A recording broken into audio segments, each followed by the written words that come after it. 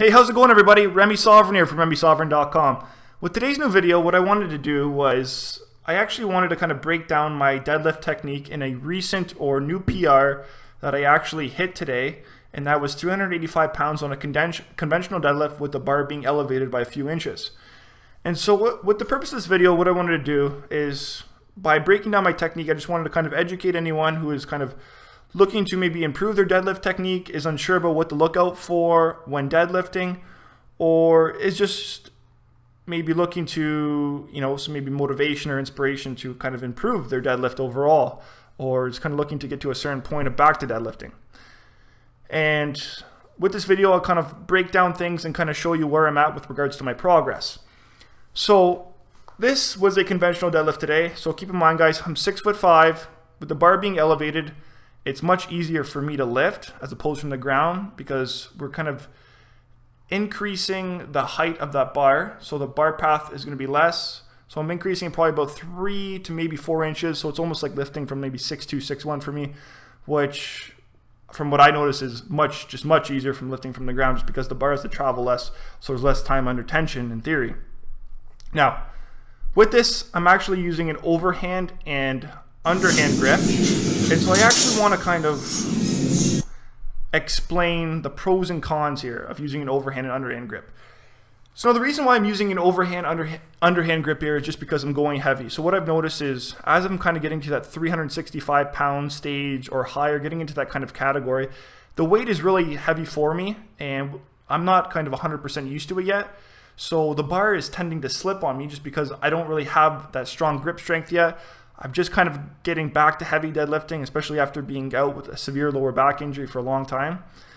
And so this is kind of the first time I actually used an overhand underhand grip. And so the reason being is just because I find using that overhand and underhand grip, it allows for me to kind of just grip the bar better when I'm kind of lifting the bar, and specifically with heavy weight.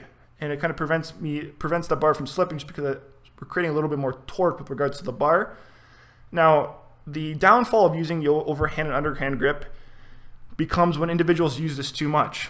And so, for instance, if you're maybe a lifter who's always doing overhand and underhand, specifically with lighter sets, warm-up sets, and then kind of working to heavy sets, and you're always using the same kind of positioning of your hands, always using the same hand for overhand and always using the same hand for underhand, that's going to, over time, create muscular imbalances as you kind of continue to do that. And when you create muscular imbalances, this can maybe lead to problems with regards to the shoulder, and you may have flexibility issues as well, and it could maybe increase that injury risk or injury potential down the road, whether maybe you're an athlete or you're doing other lifts, because now you have those imbalances with regards to the shoulder.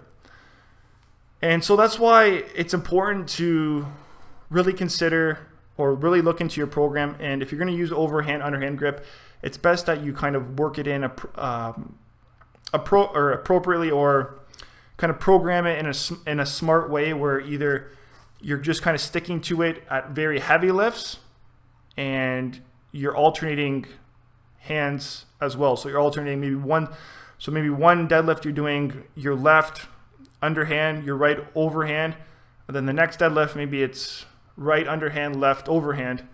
Or maybe you switch it up by sessions, just so you can kind of balance things out. And also at the same time, I just prefer to stick to overhand. I find it just a little bit more natural, and I'm just more of a comfortable position.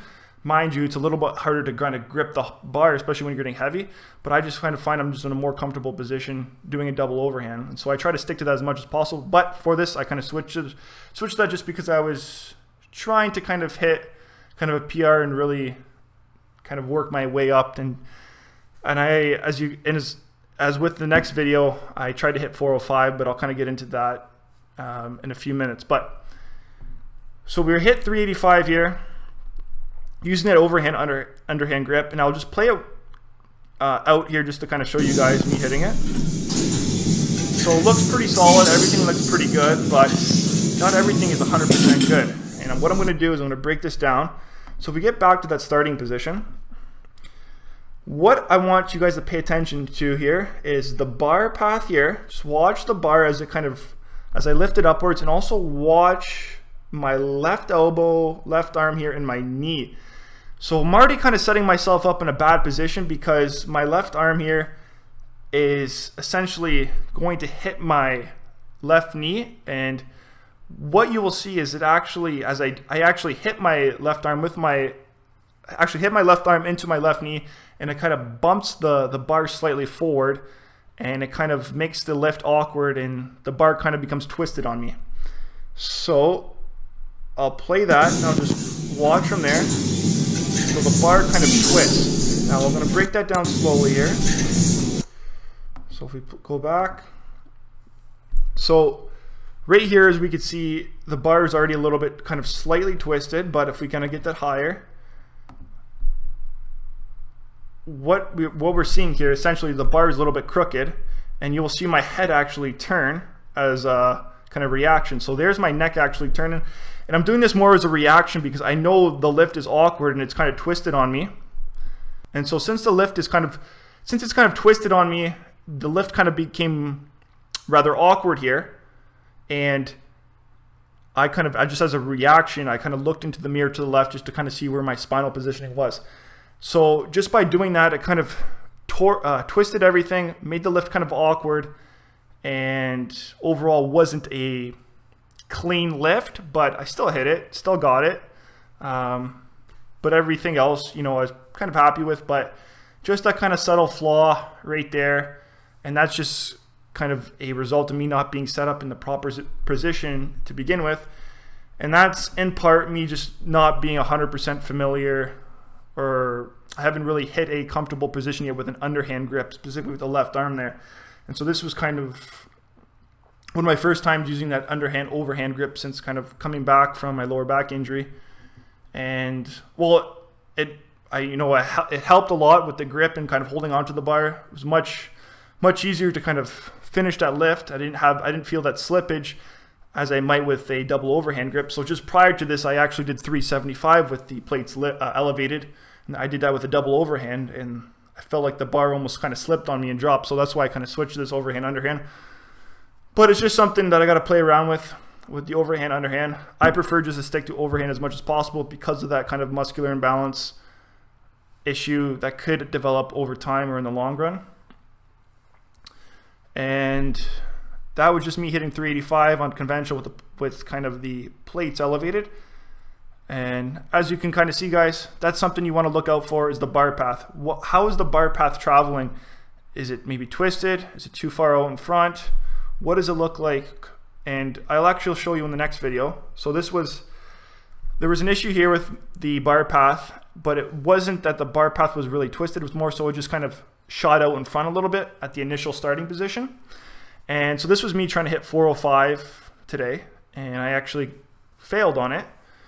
I probably could have hit it out if I really pushed it, but it was kind of going to be a bit of a struggle or fight to really kind of get it out or kind of bang it out, and I didn't really want to push it that hard, especially at this point. Just with where I'm at and the progress I'm kind of making, I just didn't really want to overdo it. So with this here, what we want to watch out for is the bar path again. Get it. And I'm setting up here, so I'm doing the overhand underhand grip again. Oh, so let's get it. So here, about to go, and then I fail. But if we break it down to right here, so what ends up happening is the bar, if we watch, these plates kind of move subtly in front of my body. So they just kind of rolled, as you can see. If you see that again, they roll forward. So as you can see, the bar in a sense is rolling forward, and it's coming a little bit further out in front of me, which is kind of throwing the lift off and making it more difficult than it should be for me. Mind you, this is 405 and it's pretty heavy weight, at least for myself. And so I kind of I get the bar to about knee height almost here, and then I just kind of drop it. I'm just like, I know this is going to be a struggle to get this up any further, and I just kind of drop it. And as you can see, just a subtle technique, follow the bars subtly out in front of me, and The reason for that is me just kind of not setting up properly. Just kind of an issue with my setup a little bit, especially when I'm going into brace. I kind of push the bar a little bit. When I go to lift it, I kind of push it a little bit out in front of me, as opposed to kind of, in a sense, sitting back and kind of pulling the bar back into me, as opposed to, or so when compared to kind of pushing it out. And so just a little subtle technique issue, very subtle, because the bar is only moving a slight bit. But just wanted to kind of show you that 405 fail. But overall, happy with 385. And then that brings me to this timeline here of kind of my deadlift progressions here, just to kind of break things down. So February 28th, 2017, hit 315 on a conventional and sumo with the bar being elevated. Had my neck injury on March 24th playing hockey. That put me out of training for 3 weeks. Wasn't in the gym for 3 weeks. So that really kind of took a lot out of me in a sense. So wasn't kind of back until mid-April. And then on May 20th, probably about after just slightly over a month of training again, I was able to hit 365, bar elevated on a sumo. And then May 31st, about just slightly over a week later, hit 375 pounds on a conventional without the bar being elevated. So we're lifting right from the floor here. And then today I hit 385 bar elevated conventional, which I was pretty happy with, but obviously you saw that little technique issue I had, with the bar kind of being a little bit twisted. And then that kind of just leads me to where I'll be at next.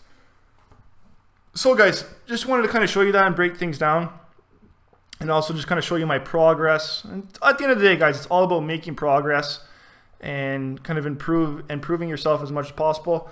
I'm just kind of looking to improve my deadlift technique and form as much as possible, but at the same time, lift heavy and lift safely as well. Now, I'm not looking to set any records here or anything like that, or really compete in any competitions.